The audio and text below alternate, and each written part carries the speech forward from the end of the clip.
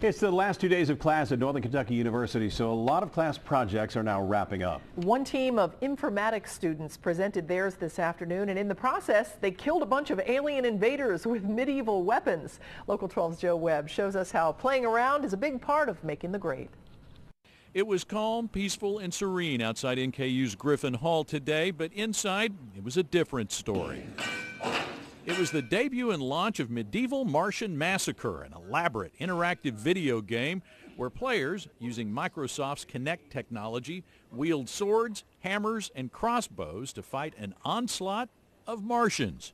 Sometimes people wonder what informatics is. This is it. It's a team of students. You have artists, you have coders, designers working together, collaborating, producing a beautiful, high-tech, interactive, and entertaining product. That's really what we're all about in informatics.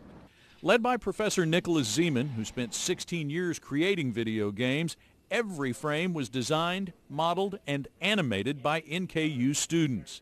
Medieval Martian Massacre is the final project of the Media Informatics 452 class. About 8 students spent 10 weeks putting this all together. Luke Prather, a junior from Wyoming, designed the weapons. Senior Kelsey Carlin was the project manager.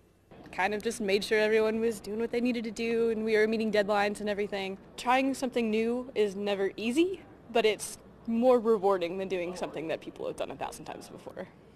And a lot of fun to play.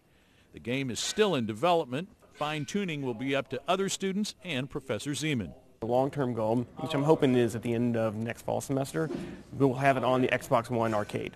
Xbox has made it really easy for independent developers to put out a game for their arcade or Xbox Live service. So we hope to get it on there as an NKU production. A class project that honors innovation and teamwork, unless, of course, you're a bug-eyed invading Martian. On the campus of Northern Kentucky University, Joe Webb, Local 12 News. Joe looks like he's having a blast. Nice moves there, Joe.